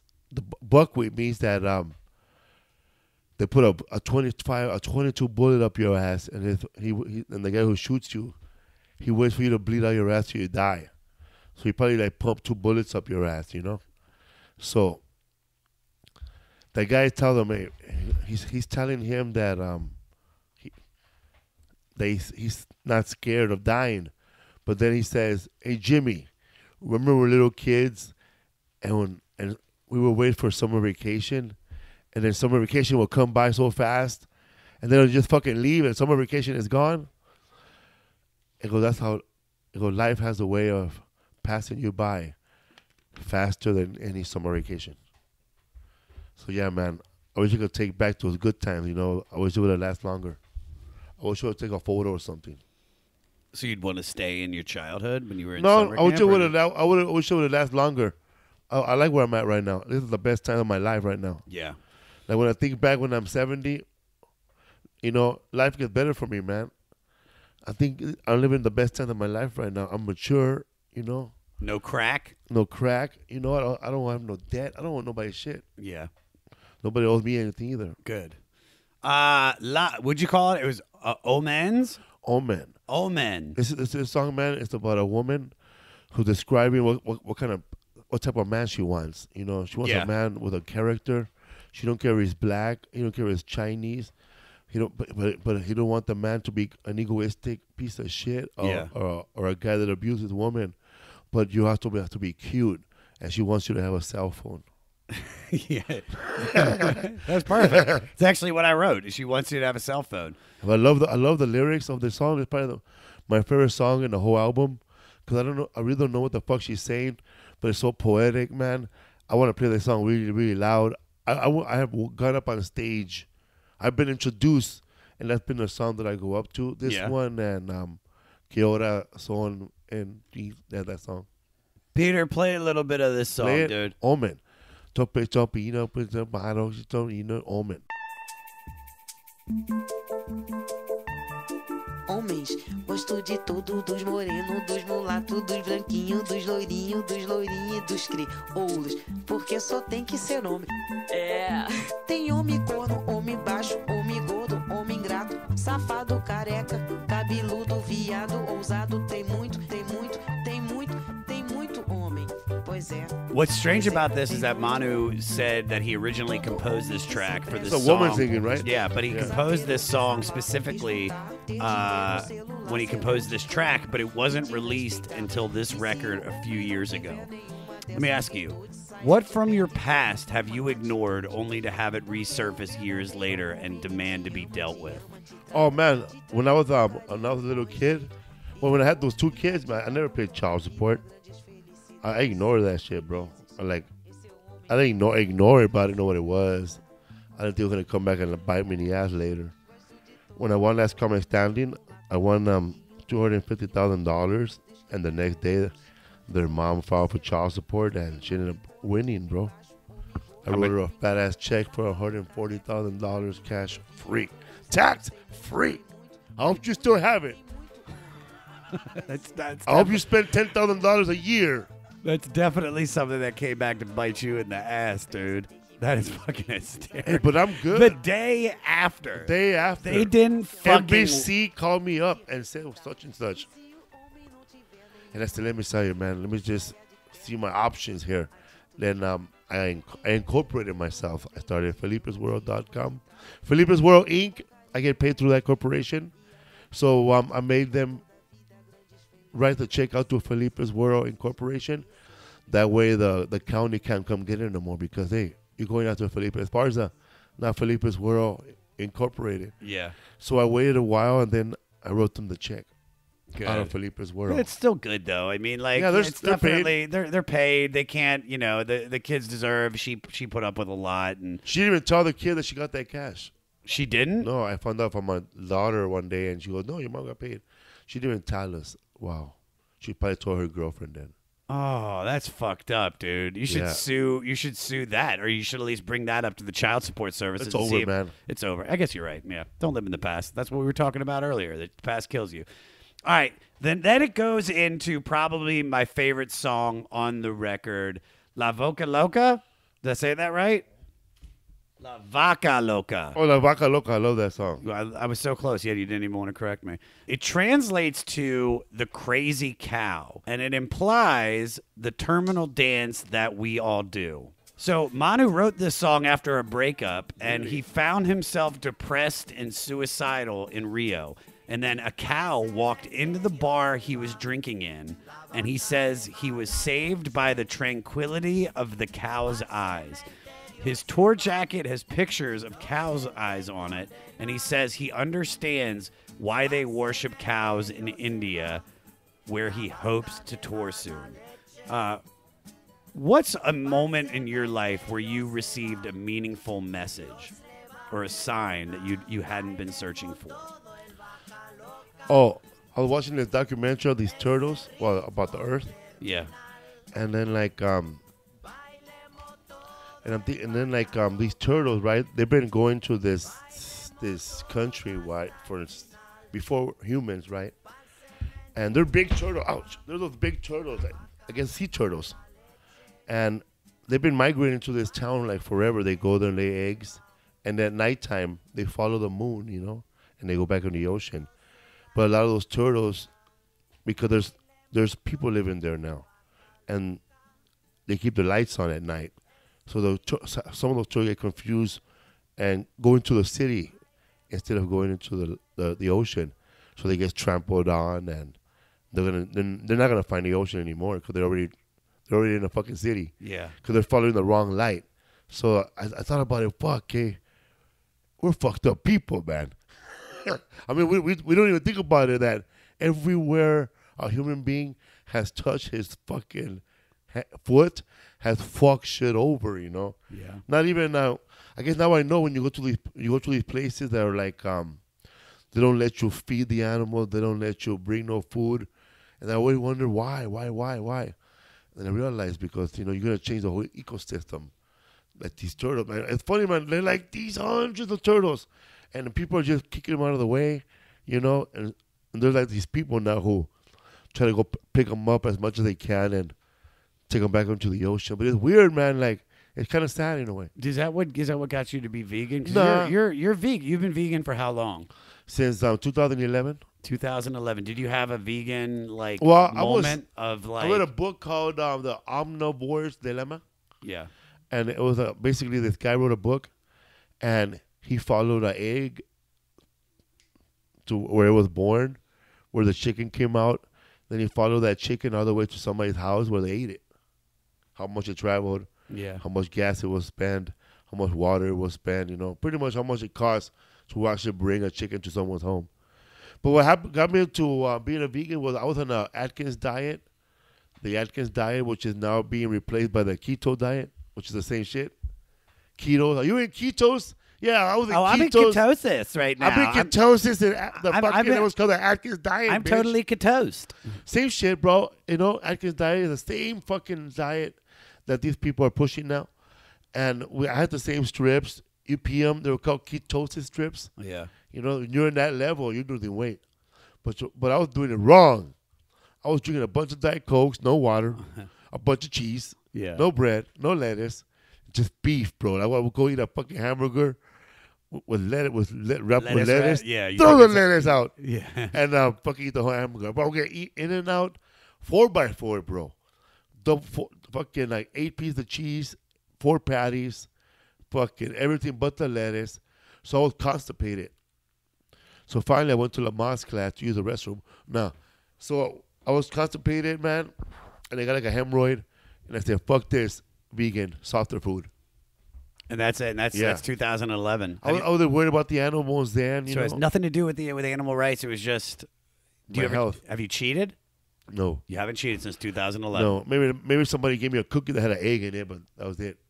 All right. So before Last Comic Standing, like we talked about, you were on that show, K Locos. Yes. Am I saying it right? Yeah, George Lopez hosted it. On Galavision. Yeah, man. And the show 10 introduced... o'clock on Sundays. 10 o'clock on Sundays. The show also introduced fellow comics such as George Lopez, Gabriel Iglesias, Willie Barcena. As a Latino comic, how are you cautious on stage? Or a comic of color, how are you cautious on stage? I'm not really cautious no more. Yeah. I pretty much say what I want. You know, it's just like, you just need experience, man, on how to say things. Yeah. Like, I don't get political. I just see, like, both ways. Like, I have a joke where they say that immigrants do jobs that white people don't want to do. And I would say, well, I guess I'm white because I don't want to do that shit either. I just think it's a big laugh. Yeah. But I'm not picking sides, but it's still political. But I'm just saying the absurdity of it. You know what I mean? Yeah. 'Cause I'm pretty much saying, you know, we're all lazy in a way. You know, we all don't want to work. Some people are hard workers, some not. No, I agree. All right, the final song on the record, Infinita Tristanza, which translates to Infinite Sadness. And this really isn't a song. It's more of a layered sound collage than a song. Over the backing track of La Primavera, there's various men giving speeches about leaving Earth for the cosmos. And what it sounds like to me is like answering machine messages or some sort of like running train station or bus station announcements that have played throughout the record. And there's also dialogue from this sex ed film from an elementary school biology class. It's a real trip, man. It's kind of ties the whole record together, in my opinion. It doesn't even have Manu singing on it. And although it ends with the phrase, next station, Avenue of Peace, the title translates to Infinite Sadness. On a record which translates to Next Station Hope, because that's what the title stands for, there has to be all this like personal joy and exuberance mixed throughout it. And it seems a bit odd to leave the listener something this distant and heavy and kind of even out of all this happiness. It just seems like a weird way to end it. So with us being comics, and I know this, that so many of us are in darkness, are you a positive person or are you dealing with depression a lot? I'm pretty much positive, man. I'm a cool dude. How do you stay positive? I don't know. I just stay positive, man. Like, you know, I try to find the good in people, you know, even the bad people. I avoid people who are negative, you know. If you're negative, you know, you pretty much know, man. I don't call you back. Yeah. All right, dig it. All right, you want to do some facts? Me facts. Me, come on, let's do facts. Manu's parents emigrated to Paris to avoid Francisco Franco's dictatorship. In Spain, right? Yeah. Franco's grandmother had been Duce. sentenced to death. Shortly after Manu's birth, the Chao family moved to the outskirts of Paris. How has the immigrant experience shaped your perspective of your parents and their decisions? I don't know, man. We've been living in the same neighborhood our whole lives. And I guess during the 1980s when Ronald Reagan was president, that's when we got our papers together. And my parents were very responsible.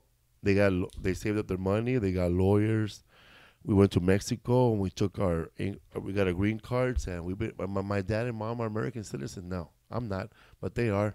They went through the process, you know. My dad's American citizen. But if you're married to an American, how are you not American? I don't know how that works. It only works in the movies, bro. And my dad here's something people don't know. Little fact, my dad took his citizenship class in Spanish. He took the test in Spanish. Yeah, dude. He studied in Spanish. All the questions for him were done in Spanish. Because when you're in America for 25 years, you could take the American citizenship class in your own tongue. Arabic, Japanese, Korean, Italian, Spain, whatever language it is. If it falls under the language they have, you could take it in your own language. Nice. Here we go. So you're American citizen, Dad? See. All right, two more, and then we're getting you out of here. I just want to talk about this one. I don't have a question about it. Manu has arranged some of the zaniest tours in pop history. One involved going by boat round all the parts of South America, but the most extreme was when he hired a train to tour war-torn Colombia in 1992, filling it with a ragtag group of circus artists, punks, and hippies playing to peasants, guerrillas, and narco-traficantes. Let me ask you this. What's the craziest tour you've ever been on? I think I was touring with Mike Epps. That was a crazy ass tour. Why? And then cause he's crazy. He's crazy? Yeah, we were in a tour. We did a crazy ass show in Detroit, and he brought a kangaroo on stage. He brought a kangaroo on stage. Where do you get that? There was a guy there who owns I guess he owns animals, and he hires them for birthday parties. He had an ostrich, a chimpanzee. He had like 2 kangaroos, and that fool he brought them on stage, and they were dancing with the kangaroos. Kangaroo went crazy. The next day, PETA got pissed off at Mike, and Mike had to write them a check because PETA's they're a bunch of pussies. Yeah. You know, they just want money. They don't give a fuck about nothing. You know, Yeah. and they ain't feeding no hungry kids no fucking vegan food. They're just cashing checks. Fuck PETA, and so he wrote them a check, and that's it. They backed off. You know how they do with bully people to fucking write checks. All right. Manu Chao believes that our world lacks spaces for collective therapy and describes his concerts as small, temporary spaces where people of different backgrounds can come together. What kind of impact do you wish to leave on your audiences after a show? What do you want them to walk away with the most? I want them to walk away with merch, bro. Please buy the merch. I made your ass laugh for an hour. The least you could do is buy a T-shirt. I love you. You know, save some tips for me, too. Yeah, dude. Fucking buy his goddamn, know what I mean? What's up, fool? Buy the What's Up, Fool t-shirt. Yeah, man. I know you're going to go home repeating my jokes. You know, some of you young comics out there are in the back writing my jokes down. At least buy a T-shirt, bro. They can just say, when they tell me, Felipe, that open micer guy from fucking Shreveport, Iowa, just did your joke. Yeah, it's cool, bro. He bought a T-shirt. That was the perfect way to end this, dude. Thank you so much for taking Thank the you, time man. out. What's up, fool? What's up, fool? Tell Peter, what's up, fool? What's up, Peter? What's up, fool? All right, thank you, brother. Pa'l cementerio se va la vaca de mala leche. Pa'l cementerio se va, inocente condena. Pa'l cementerio se va la vaca de mala leche. The beda be doo doo, ba ba be ba dee doo doo. God, I love that fucking album, man. What a great album. What a great guest. For all things Felipe, go to his website, felipesworld.com. Funny Felipe on Twitter. Felipe Esparza, comedian on Instagram. Listen to his podcast, What's Up, Fool? Watch his HBO special, Translate This on HBO Go, and get the album on iTunes or Spotify. And guys, Felipe is on the road. He's constantly on the road. Go to felipesworld.com so you can find out when he is coming to your city.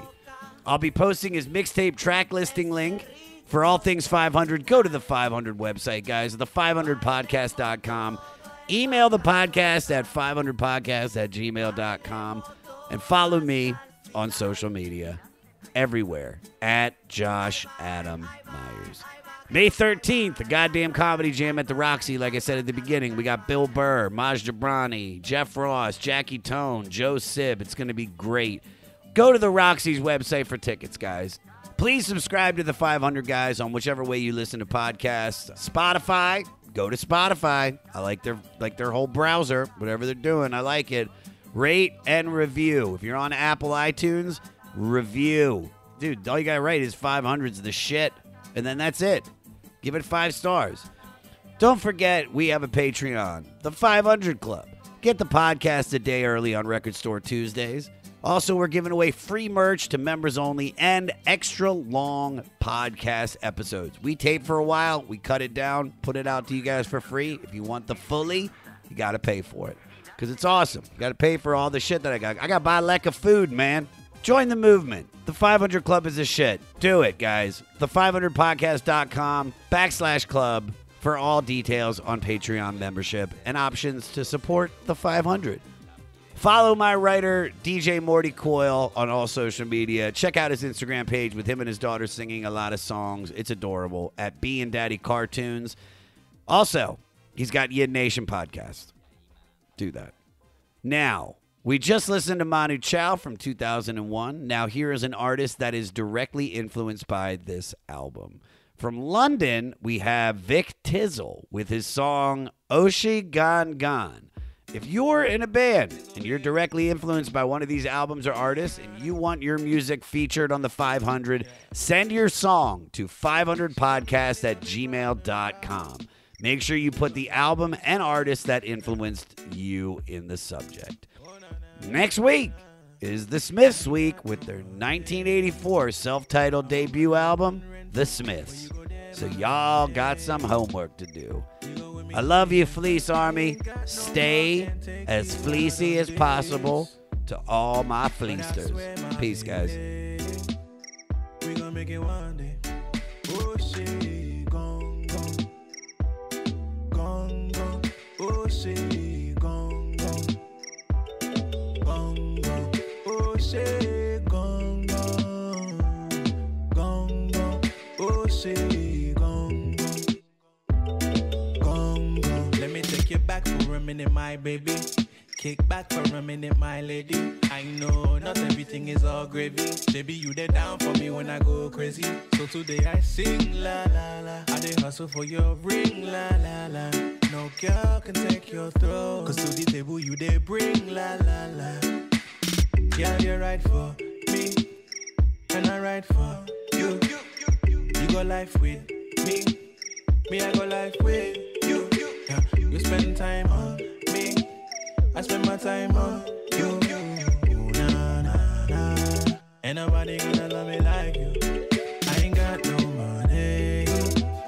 I'm overdue on rent. When you go there, my honey.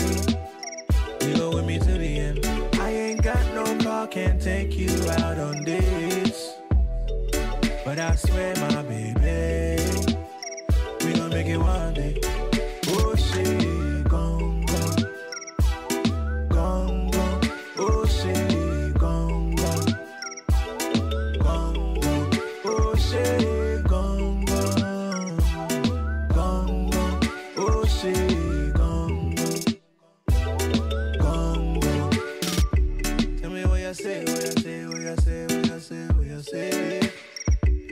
It's me and you against the world, every day, all day.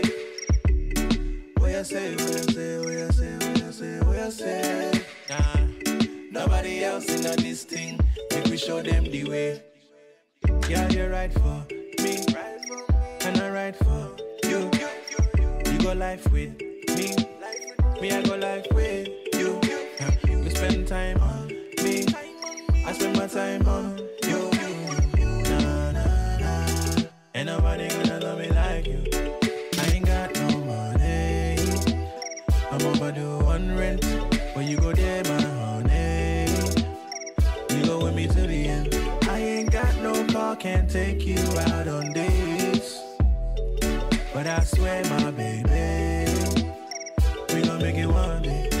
Oh shit, gone, gone, gone, gone. Oh shit, gone, gone, gone, gone. Oh shit, gone, gone, gone, gone. Oh shit.